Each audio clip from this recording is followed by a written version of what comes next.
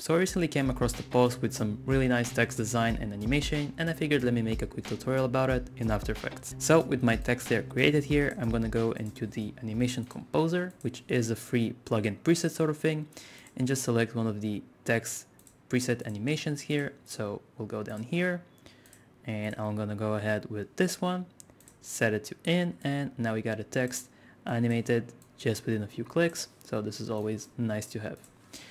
Let's go ahead and create a new solid, and we'll name this fractal, and we'll add a fractal noise layer on top. Let's go to the beginning of our comp, and we'll just play with the contrast and brightness until we got something like so. So this should be good enough. And I'll set a keyframe for my evolution, go into the transform and set one for the turbulence offset as well. Let's go to the end of the composition, and we just want to give it some slight evolution animation and also have it scrolling to the right side like so. You can obviously do this vertically as well if you wish, or to the other side. So this is pretty subtle and looking nice. Let's go ahead and use this. I'm just going to add a fast blur on top so it's soften some of the edges here. Then we'll select the text layer and set it as a track matte to the fractal noise. I'm going to set it to a Luma matte and invert it. So we got this sort of a texture looking thing just animating on top, and it's just adding some nice touches to it. I can also lower the opacity just a tiny bit here so it's not as dark, and this is already looking quite nice. Let's select both of our layers, Ctrl D to duplicate them, and I'll unlink this matte because we don't need it. I'll just rename this one to Glow, and this will be Fractal Glow. So on my Glow text layer, I'm going to add a CC composite, and we'll select the Fractal Glow layer we just created. Make sure you select effects and masks since we are using a fractal noise, and I'm going to drop an invert on top of this solid as well. So it's basically inverting the colors from the previous fractal noise, and we can add a separate glow on top. So if we add a glow on this text layer, if you do have deep glow, it always looks better, but just for the tutorial purposes, I'm going to be using the default one. So just has something like this. We don't want to go too crazy.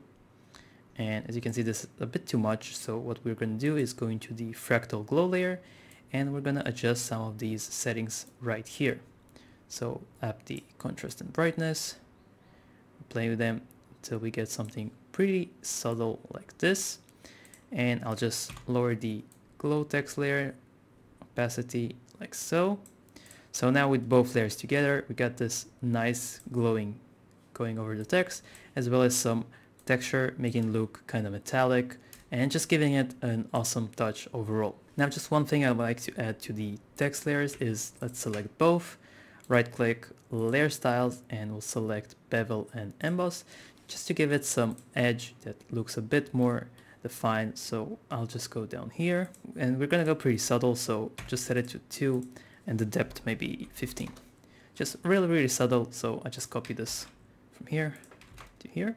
Now let's say you want to make this sort of like a preset for yourself. So instead of changing both text layers at the time, what we're gonna do is go down here, expand these two so we can see them, and I'm gonna link the glow source text to our main text layer. So this way, whenever we change our text here, both layers change at the same time, so it's easier to customize.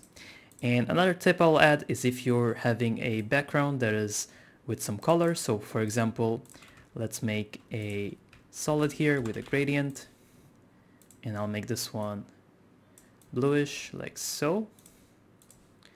And let's say I set it right there. And now we'll also set the glow layer to screen, and I'll add a tint effect on top with the same kind of matching color of our background, so maybe something like this. And now instead of having a white glow, we can see it's sort of a bluish effect here. So this is overall how you can create this text animation. I hope you found this useful. Thanks for watching, and I'll see you in the next one.